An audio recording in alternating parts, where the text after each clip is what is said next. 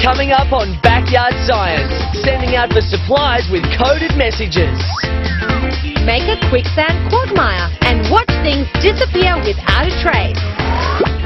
And how to make your own salt to sprinkle on your fish and chips.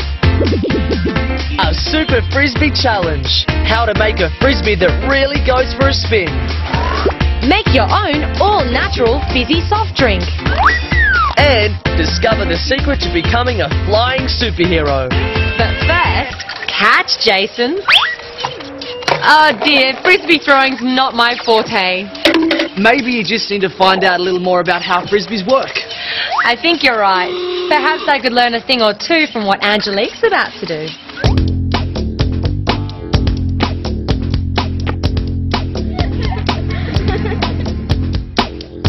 We always play the same old game.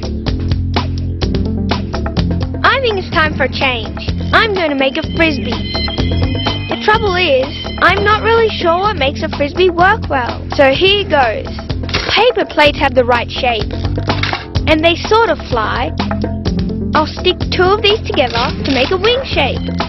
Sticky tape around the edges, and there we are. Time for a test flight. Hey! Yes, it's airborne. Give it a flick. Not bad, but it seems to wobble about a bit. I think I need to improve the design.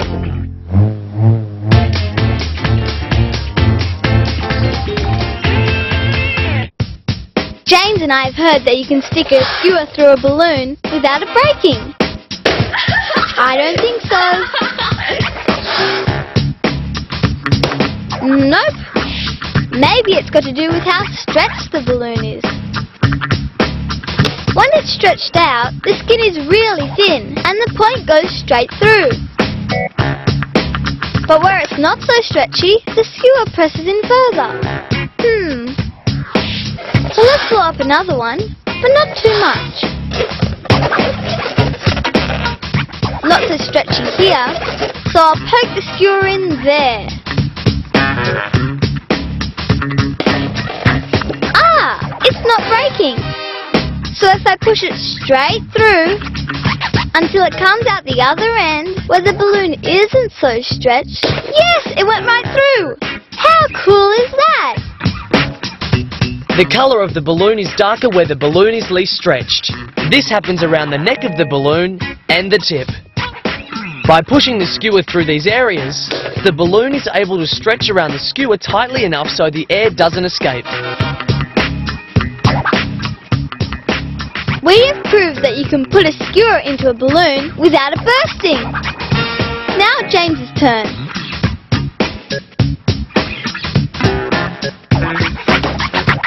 Careful. Not careful enough, obviously.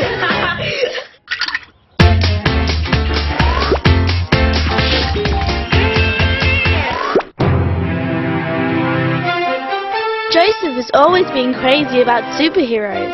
In fact, he's obsessed. I think he sometimes thinks he is a superhero. I'll show him what a superhero looks like. Got him. I must admit, it really does look like I'm flying.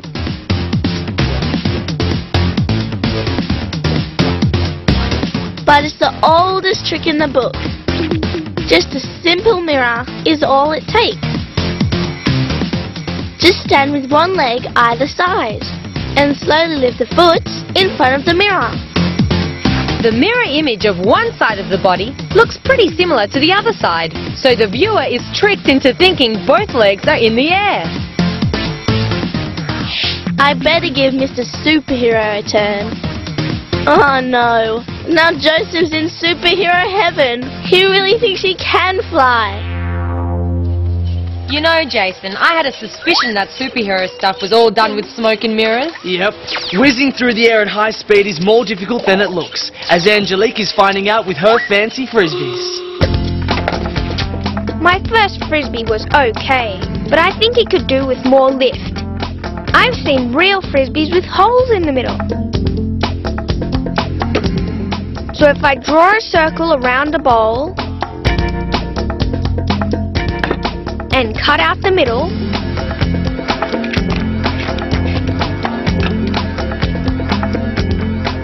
same with the other, join them together and reinforce them with more tape. This looks far more like a frisbee, so I hope it's going to fly. We have takeoff. Catch! Well, it's a bit better. It gets a bit of height, but it doesn't seem to fly very flat and smooth. I'm sure I can make a better one. Don't give up, Angelique. Scientists are still using frisbee shapes to build that ultimate aircraft, the flying saucer. The circular wing shape is supposed to make for super smooth flight. But let's face it, a ride in a flying saucer is not everyone's cup of tea.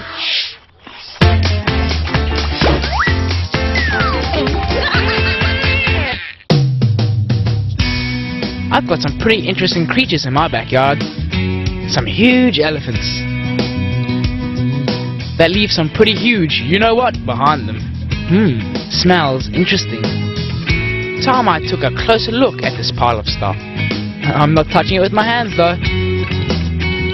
I'll just get a magnifying glass and my trusty trowel. Now let's see. Elephant dung must be full of leftover goodies. These dung beetles think so. These incredible insects will eat their way through this pile of dung in no time. They love this stuff.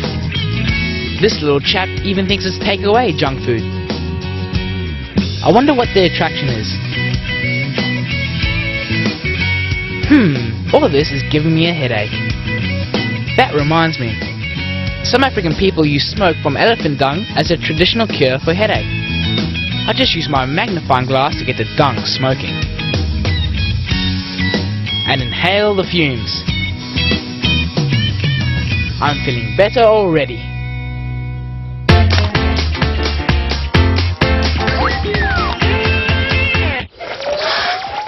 Poor old Blake.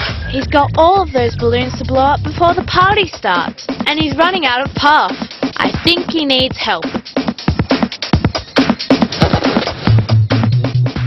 Oh dear, he's completely breathless. Yep, he needs help. That method is so old school. We're gonna need an empty soft drink bottle, something to wipe up the mess, a funnel, a spoon, a bottle of vinegar, and some baking soda. Now I'll just half fill my soft drink bottle with vinegar. And with my funnel, tip a tablespoon of baking soda into a balloon.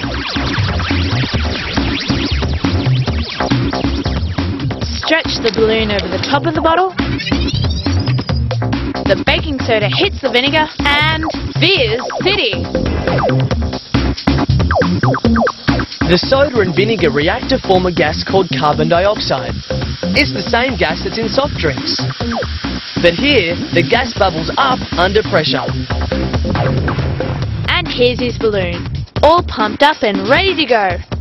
So Blake can save his breath and I can get ready for the party.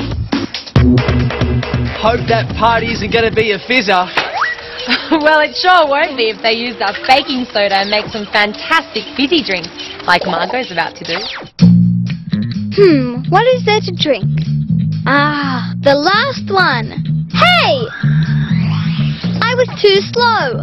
Ah, she can have it. I'll make my own soda. What flavour do I want? Orange or lemon? Orange, I think. And a jug of iced water?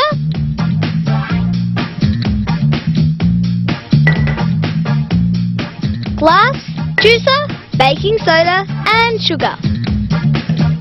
In goes the flavour. All natural, of course. None of the artificial stuff for me.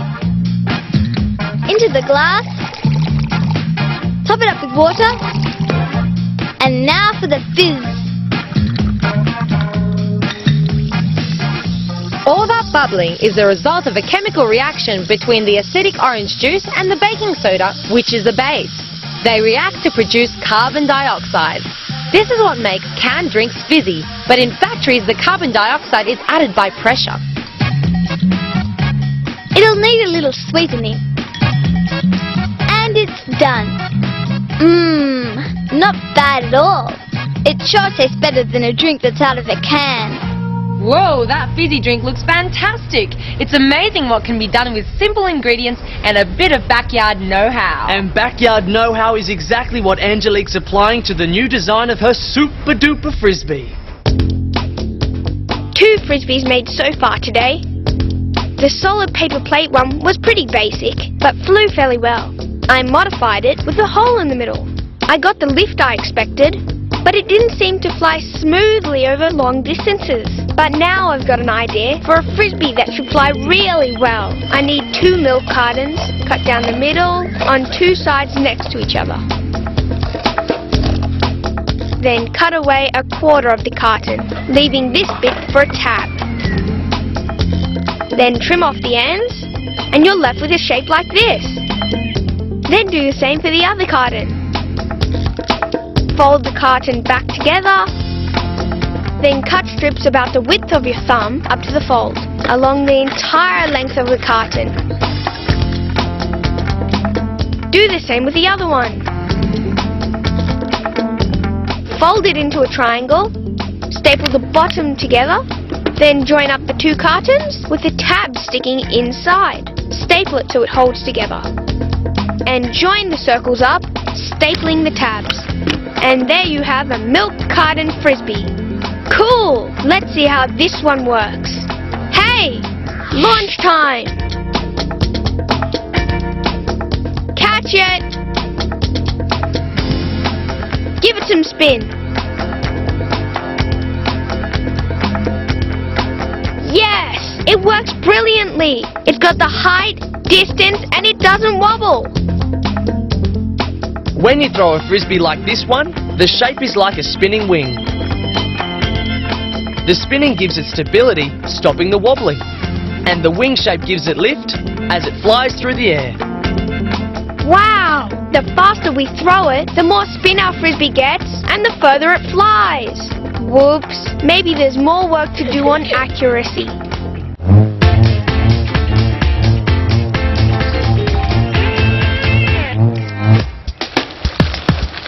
We're camping out tonight, if we ever manage to get this tent pitched.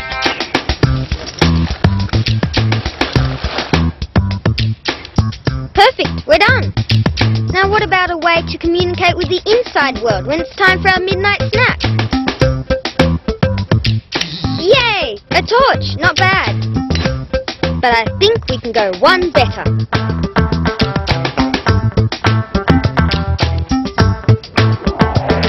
Come on, you two. Every brilliant scientist has loyal assistants.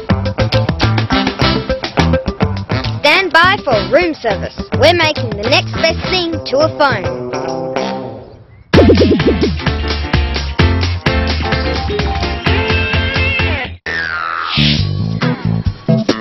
Oh no, Sophie's stuck. She can't move her feet. The dreaded quicksand is sucking her in. It'll swallow her up. Just kidding. I saw quicksand in a movie once. It's real too. But how does it work? Let's try and make some. We'll need a bucket of sand and a collection of rocks and shells. Now down to business. We'll need an empty plastic container. I'll get Soph to cut a hole in the bottom. Yep, that's about the right size. We'll put our shells and rocks in the container to stop our sand from falling straight out the hole. Now I'll tip in the sand, pat it down, and here's our little quicksand victim. She thinks this is solid sand, but it won't be soon, because the essential ingredient of quicksand is water. We'll stick the hose in the hole at the bottom. It'll be like an underground spring that never runs out. Now our quicksand is ready. Oh dear, our little girl is sinking. Quicksand is particles of sand supported by water rather than other sand particles, sort of like sand mud. A cushion of water keeps the grains of sand from bumping into each other. The sand isn't strong enough to bear the weight of anything resting on its surface, so things can disappear without a trace. Help, help! Rescue me! She's almost gone. That was quick. I suppose that's why they call it quicksand.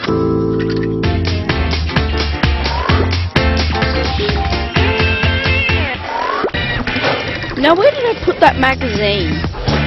Oh, what's this? Slides? I wonder what they look like. I don't think we have a slide projector, but I know another way of finding out. There's a torch in here somewhere. Yep. Magnifying glass, elastic band, tracing paper. Okay, tear off enough to cover the torch. On it goes. Hold it with the elastic band. Now, what's on this slide? Use the magnifying glass to sharpen up the picture. That works. Now I need to find a dark room. This'll do. Off with the light. Showtime. Now who is this? Focus it with the magnifying glass. Oh, Dad! Maybe this wasn't such a good idea after all. Oh, I'm with Blake. At least he could turn it off with a flick of a switch. Funny you say that, because the flick of a switch is exactly how John plans on getting room service for his fellow campers. I promised you the next best thing to a telephone, and here it goes. Start by dismantling the torch. We need the bulb and the battery. Attach positive and negative leads to both sections.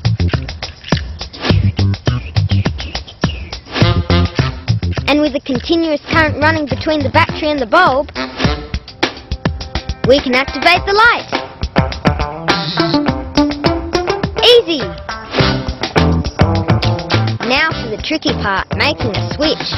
Bend a paperclip into an S shape and fasten with drawing pins. Connect the wires, and there you go. I've made a Morse code switchboard. Pretty high-tech, hey? Not so high-tech, actually. Morse code was developed more than 150 years ago. These funny markings make up the code alphabet, a series of dots and dashes, which are sent in short and long electrical pulses along a wire. Now we're ready to order room service. After it was invented, Morse code became a very important way of getting messages to people a long way away. By tapping on a switch, dots and dashes making up words could be transmitted along wires. How do you tell the difference between a dot and a dash? A dash lasts 3 times longer than a dot. The most used letters of the alphabet have fewer dots and dashes in them, so the message can be sent as quickly as possible.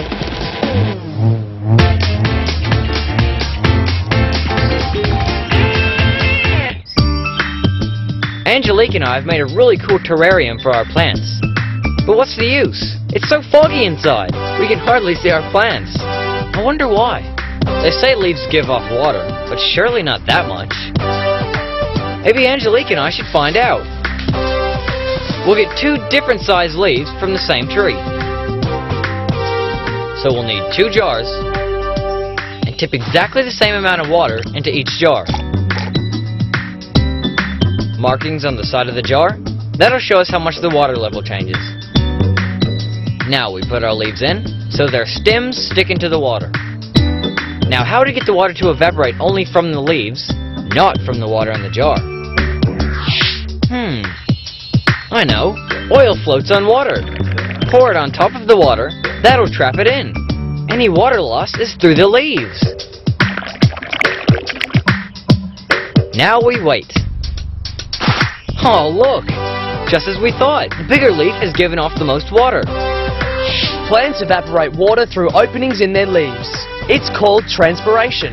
Plants transpire about 99% of the water they absorb through their roots. The greater a plant's leaf area, the more water it loses. Now we know what to do with our terrarium. If we don't want it to look all foggy inside, we should only put small leaf plants in it.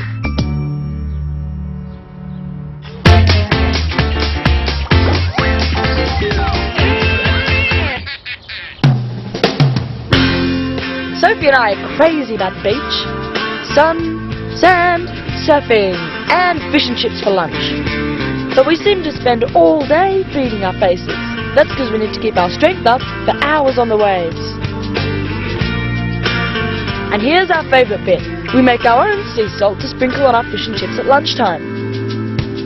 I just scoop up a bit of seawater. Done. Now let's have a surf and see what happens. Now for some fun on the waves. Oh, this is cool. Whoops!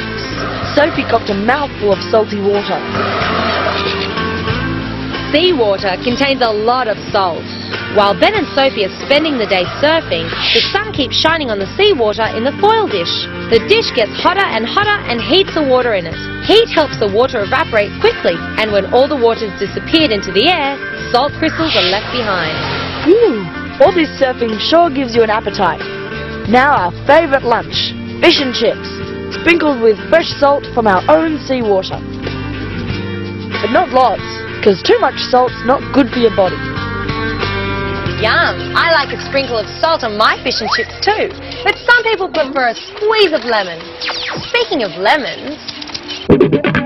James always wins our juggling competitions. I'm hopeless at juggling, but there's one challenge I think I can win. I'll send him off for a jug of water while I peel this lemon.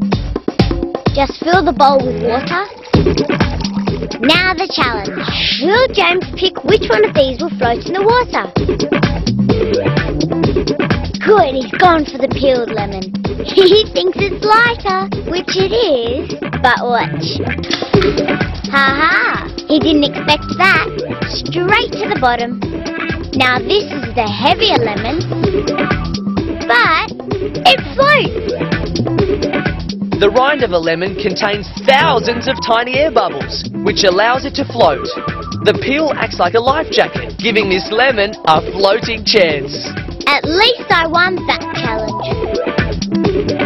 Good old Daniela. She's always up for a challenge. I think those campers are facing a challenge too if they want to get Sophie to wait on them hand and foot. We've come to connect our second Morse code board in Sophie's room. All she needs to do is to swat up on her Morse code alphabet. Now we're all set to communicate with Soph when we need supplies from inside. Happy studying, Soph.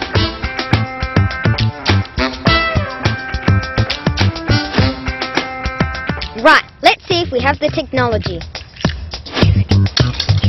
And bring some chocolate.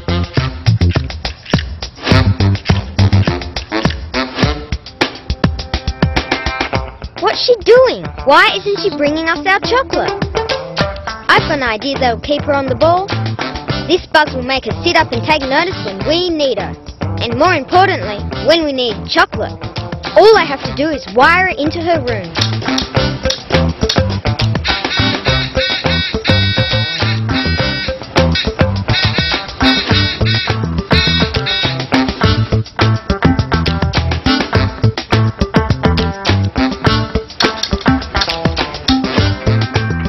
Quick, write it down. G-E-T. What did she say? Oh, she says get it yourself.